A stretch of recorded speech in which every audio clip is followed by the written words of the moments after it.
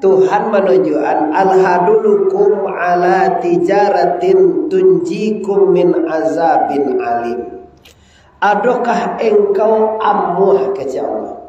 Adakah engkau mau aku tunjukkan suatu pekerjaan yang akan melepaskan dirimu dari azab Allah, azabin alim, azab yang pedih.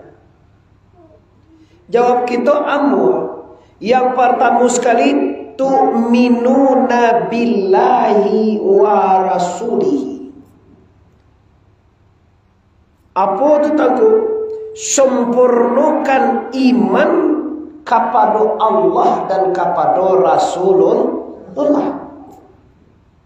Itu yang pertama. Yang kedua, wa tujahiduna fi sabilillah. Berjihad di jalan Allah, bi amwal, dengan harta, wal anfus, dan juga dengan diri. Hartamu, dirimu pagunakan di jalan la ilaha illallah. Dikaji apa kini toko? Kajiwa kini yaitunya bagaimana kita bisa menyempurnakan keimanan dan ketakwaan kepada Allah. Iman tu apa? Iman tu membenarkan dengan lidah, mengucapkan, menyabui dengan lidah, membenarkan dengan hati, wa tasdiqan bi qalbi, dan beramal dengan tubuhnya. Wak sabui awak percaya kepada Allah, percaya kepada malaikat, percaya kepada kitab, percaya kepada nabi dan rasul, percaya kepada hari kiamat, percaya kadar baik kadar buruk datang dari la ilaha. Setelah kita percaya menyabui kita dengan lidah, kita banakan dengan hati, nampak kita mengarajuan. Itu nama bayu tu ya. Mengajuan kurang ni tak bagati beda. Kalau menyabui beriman ke Tuhan, sarolah sapadang pariaman mereka beriman je ke Tuhan, sarolah kanya. Coli orang ni Tanjung Basuang tu nak. Tu yo dol tu nan kapi sina tu lega cie gereja. Bisa lebih kurang beriman. Tapi orang beriman itu tidak beramal semua. Orang beriman tu tak ada beramal satu itu. Tak amuan cewek satu orang suka lima ko sembahyang sering nak doa dah. Tak doa soto sembahyang lah. Nyo beriman tak percaya ke Allah percaya percaya ke Nabi percaya tapi lai we ka sugau subuh. Ha dorong ko. Lai we sembahyang dah dorong. Lai satu ke poso batangwa sebagian lai sebagian indah. Apa masalahnya tangku? Permasalahannya iman hanya sekadar singgung muncul aja. Nggak ada sampai inyo karajuan. Iman yang tidak ada reaksi ke tubuh, arti kata iman yang tidak ada di bawah beramal, itu iman yang kosong namanya. Orang mukmin yang pasya namanya itu. Orang mukmin apa namanya itu? Pasya. Nyolai beriman te imam tapi nyo pasya. Nande kacang pasya tahu lai bakarajuan indah. Iyo pasya jo pasik itu sama tu je. Kalau pasya tu lain pasik. Paja pasya mau juga. Anan pasya kau te beda tahu lai bakarajuan sembuh orang itu. Kalau pasya hancak namanya itu. Nah, dia tak. Jadi yang pertama sekali itu adalah orang-orang yang bermukmin, yang beramal, yang bekerja, yang nampak dalam kehidupannya. Itulah orang nandika salamayan Allah dari azab neraka. Azab neraka itu nak kata taluk ke dah wak besok alam itu. Mengazab neraka itu api tungku mengasai nak taluk. Api tungku je memanggang nak taluk apalagi api neraka. Tuh. Jadi orang yang dihindarkan oleh Allah, orang yang diselamatkan oleh Allah daripada azab neraka, orang yang beriman, dan orang beriman itu beramal. Iman tanpa amal namanya kosong. Ndak ada artinya. Ndak ada dapat hasil wado. Ndak ada dapat keuntungan wado. Awak lagi beriman ngopi ndak ada beramal ndak ada keuntungan dapat wado. Anak ada dapat wado ndak ada dapat Allah tu ko.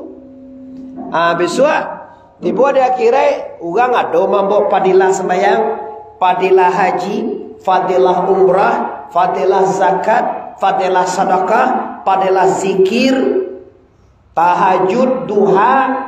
Awan dah dua teh. Awan dah satu sembahyang tu. Bagunjiang lewat satu tu.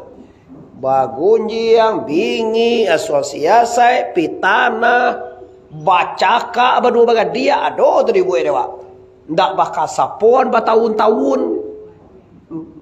Anggalak lah. Anggalak. Nak do dia dah. Jo kakak bercakap. Ndak dulu kakak dah juga sampai rumah. Tak. Allah balik. Jadi kita pastikan iman kita yo bana baisi jo amasalia. Iman kita yo bana kita isi dengan perbuatan-perbuatan yang diridai oleh Allah Subhanahu wa taala. Kalau seandainya kita hidup di teruya ko masih ada waktu, maka kita isi siso waktu wa. Ujuang waktu wa nanti tinggal senek berarti bidah ko bagali nanti tinggal ko nye. Tak bagai apa bidah ni lah 60 ah. 20 ah. 20 jadi nak dah roi lihat ke? Lah 50 lah 60 ah. Nita je lah 60 ah nak. Alah 63. Mana tua tu beda pada nita? Andai lo. Alah 70 boleh pada. 80 masalah tu benda. Tu sampai 5 lagi. Sampai 45 lagi. Je dah karih semua dah. Sampai 5, sampai 10, 6, 77 semua.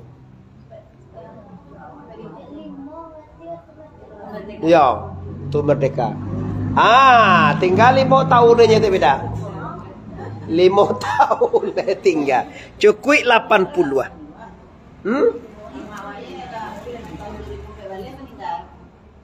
Di bumpe balik. Dalam waktu siso nan tinggal sangenek ko nya ko. Siso wak nan sangenek ko lah nan ka awak pagunua le ko nyento bai pada. Nala berlalu ya sudah berlalu lah. Ako do tinggal 5 tahun, kalau do tinggal 20 tahun, kalau tinggal 10 tahun lagi. Ko jamaah wak nala meninggal lah banyak sih ko meninggal je. Kita kena ada wak jamaah wak nala meninggal sih ko. Nipi siano ta. Siano mo ito nero. Siano mo ito na mga lekambi lo. Nenon, ti Haji Dayang meninggal lo. Haji Dayang, Nenon. Siale. Yung mga monong. Yung banyak lah meninggal jamaah wak.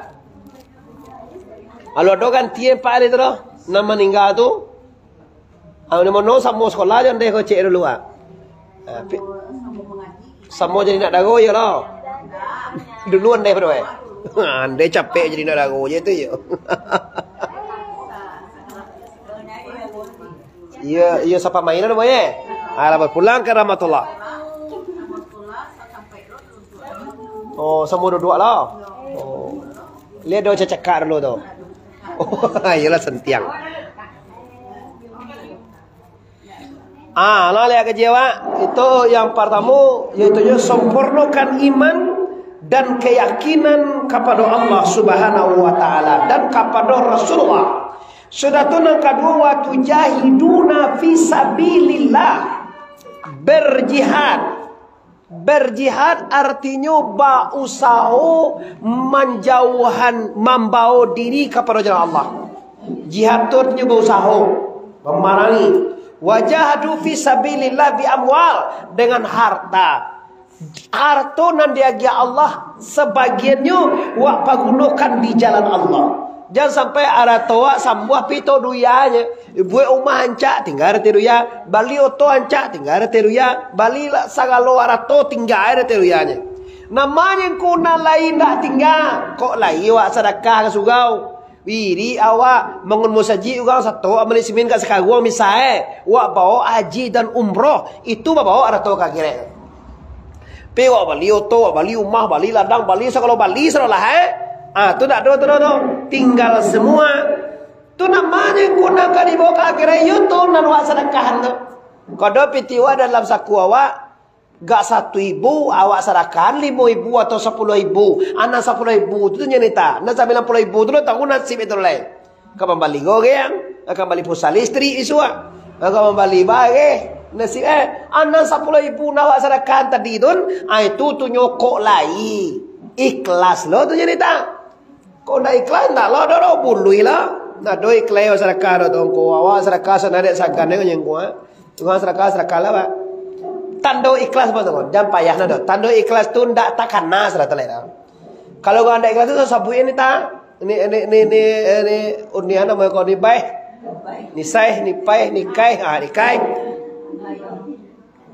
Iyo, sabuin tahu ni serkala matu dalam menolong matu selalu macam gatu mah.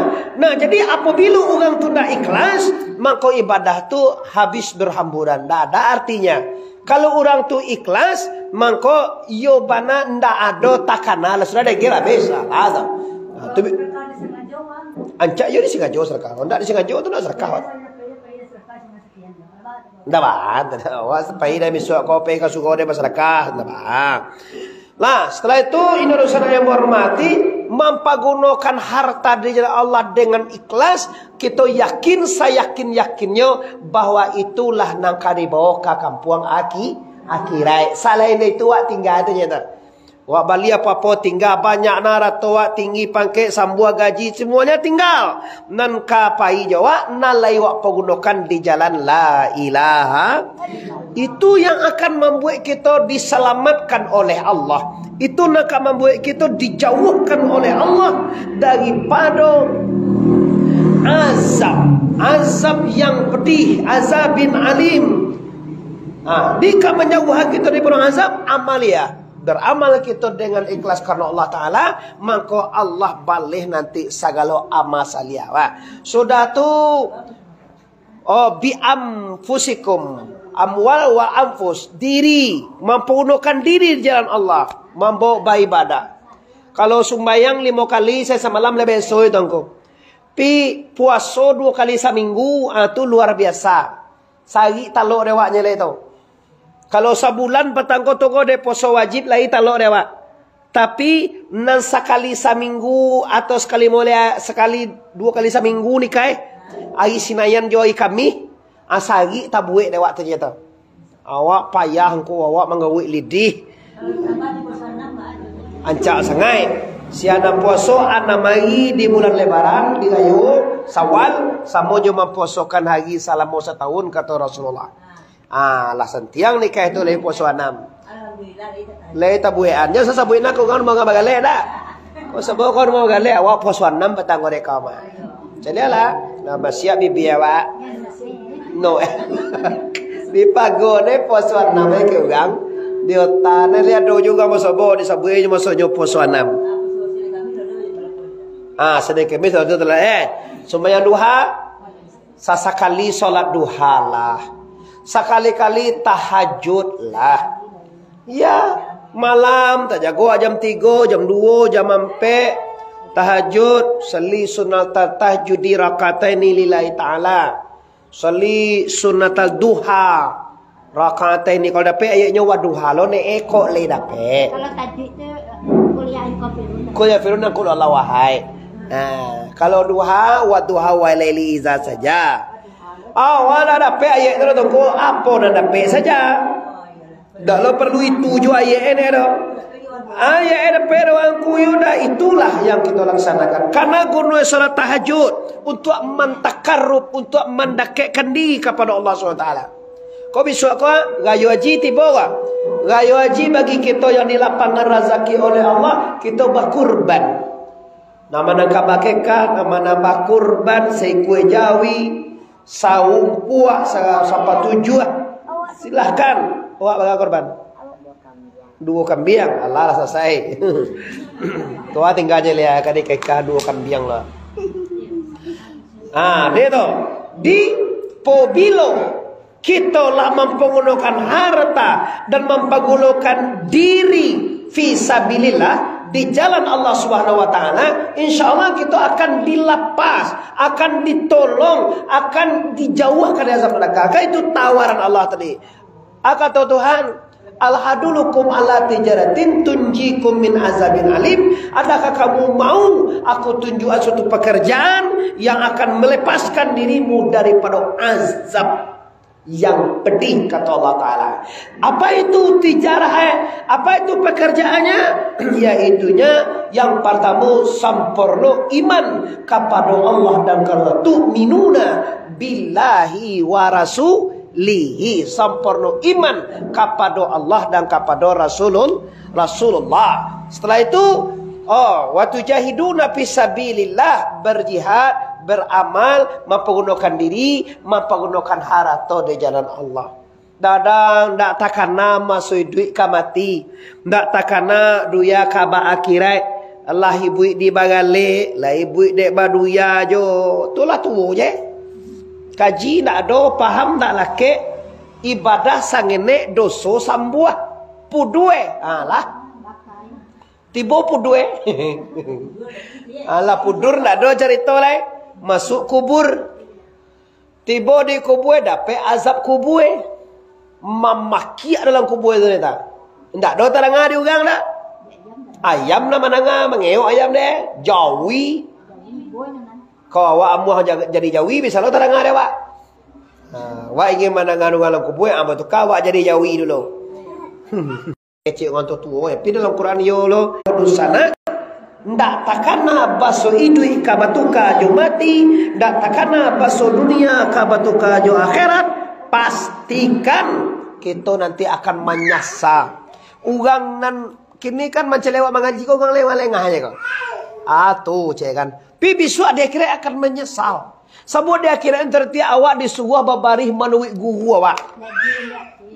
Ya, dia lihat. Nanti dia boleh main masar tu menuik guru awak. Menuik siapa? Menuik guru-guru tu, menuik guru-guru sampai ke Rasulullah di ujungnya. Begini ndak ada guru ya tu pacu-pacu lagi ngamain nanti. Ndak ada golongan nanti. Nyodo golongan nanti 72 golongan. Yo cie tu nya nak masuk surga langsung. Salah biar masuk surga je pi masuk neraka dulu. Tu cara ende. Nyodo 72 baris nanti aku golongan 72 tu. Satu golongan cuman yang masuk surga. Salah bihen ko, salah bihen tak tentu jo bangkai tu lah tu. Masuk anak ko gak bagi 1000 tahun dulu. Sudah tu baru masuk surga elek. Tu nasib nanti di akhirat tu. Nyu tak bisa ke antayo tainda atau tak pandai waktu tu antayo tainda tu. Tu bahannya tuanku akan kita tarimo nanti. Positifnya akan kita tarimo nanti bahwa baan nasib di akhirat tu Allah jalai ke bahasa tu. Kalau le ashabul yamin, ashabul yamin ko nita sabala suwo ko tibowe nanti suge wa. Berarti wa orang mempunyai suratan yang ngancak tu. Pi kok salah kita ko tibo cetan awaknya. Nampak gunjangnya awak, nampak bingi awak, banyak hati awak, nak mayutang awak, nampak durang awak lo. Awak sarolah nampak lawan kalaki awak lo, melawan kaindu awak lo. Tak do cerita ni terus. Parah. Guru salah siko dapat nanti nikas dapat suratan tu ni dari kiri gua. Ashabul simal namanya awak. Sebelah kiri dapat catatan tu timutan do itu nanti. Nyokan catatan suge itu ni lihat do nanti tu. Alah. Awak na basindak kini tu nanti di suge tado tu sugo tu. Adolo anak era nanti ndak do babuwe do tapi dapat dah awak. Awak ndak do umrah do ba kok dapat palo umrah. Kira teti mampak gunjang awak pahala umrah aja gini kawan. Contoh teti nyo kalau balik umrah. Kira nyo mampak gunjang nita je. Pahala umrah dapat nita. Mudah do umrah do awak bangsa cerita. Bako adolo pahala umrah deh awak. Kira pahala umrah ugang nawak pengunjang tu pindah kawak. Awak tak do sedekah ke do. Kira dibayar di ugang tu nyo pengunjang awak tu nyo pahala sedekah Nah, tu nanti dalam catatan itu tapi Imam. Tapi Imam cok unjang nak. Dulu.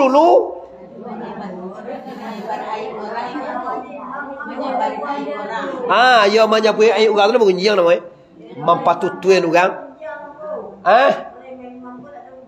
Oh iya nyo imam deh. Imam ayah imam. Tu tek bako tiap imam lamo tek. Oh tiap anak imam. Namo sia. Rostia nanca namo teh. Tu gak pi imam sadalah keteknya. Anak-anak imam ye. Dia lah. Nah, ulama lihat ibu-ibu Indonesia yang berhormati, wirid kita lah kita buka dimulai satiuk Selasa seperti ini. Kita kecil-kecil nusana-nusanawan yang tak tiba tu. Banang ke kamang ngawak sekali seminggu sajamnya jam 3 sampai jam 4 sekali seminggu tu. Kamang ngawak namo ndak ada lo baba ye maha-maha mengaji membayar sekian ndak ada lo mah. Tapi kadang-kadang hati itu kadang-kadang tak terbuka untuk hidayah.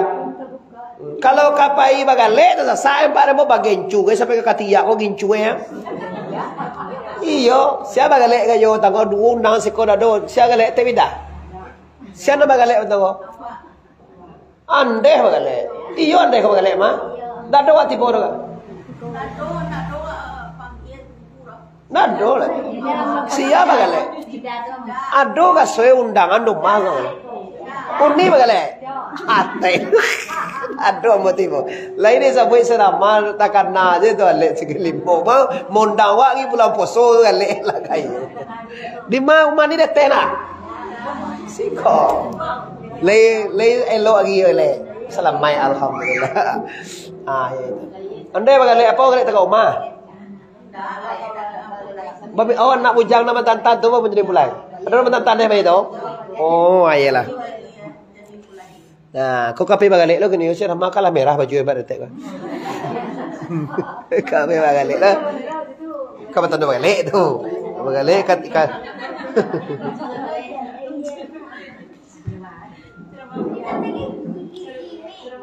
Lah, di ibu Indonesia yang berhormati atau kaji kita hati-hati. Kita harus jaga diri daripada maksiat. Kita lah tua-tua. Kalau lah tua-tua dosa nak sendak doa nak muda lagi kau doh. Kalau lah tua-tua kau nikah jangan muda kau lagi kau. Lah tua lah cucu kan. Lah tua nita lah cucu lah cucu. Uni kau tak lupa cucu seorangnya. Uni nak kadang bagaimana ni?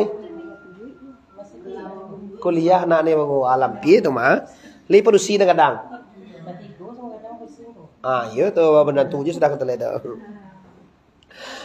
Dia tu. Jadi apabila kita lah menyadari bahwa diri kita ini akan diadili, diri kita nanti akan bertanggung jawab di hadapan Allah Subhanahu wa taala nanti di akhirat, kita lah yakin maka mulailah kita berbenah. Kok tiba beko nan mananam mambubui. Kok tiba beko nan mampunyo manjapoi.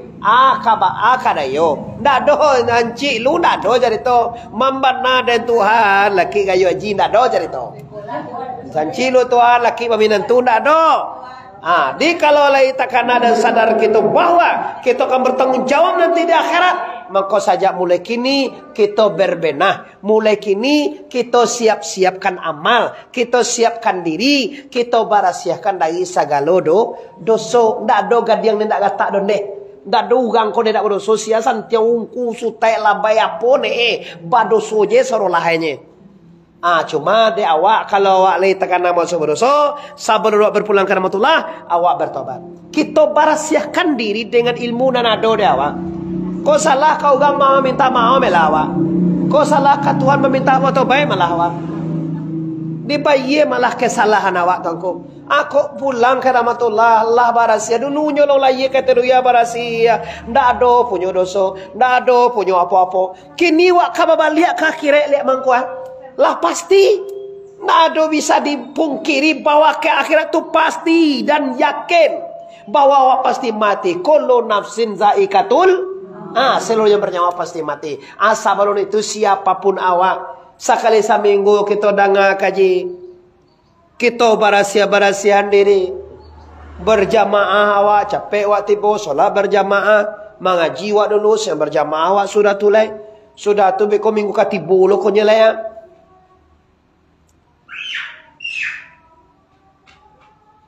Lazan enggak?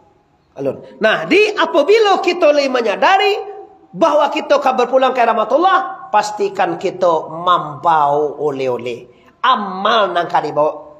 Amal saliyah. Nyo kalau pulang kampung tu pasti membau. Pulang di Medan Pak dan mbok salah orang pulang. Pulang di Jakarta membok dodol pulang. Iya. Di Kambon. Pulang di Pekanbaru ada bawa Naneh pulang Pekanbaru. Pulang di Padang ada bawa Wang. Pulang wak ke Akirai ada bawa Lamang apa? Ayo amal. Mengaku lamang.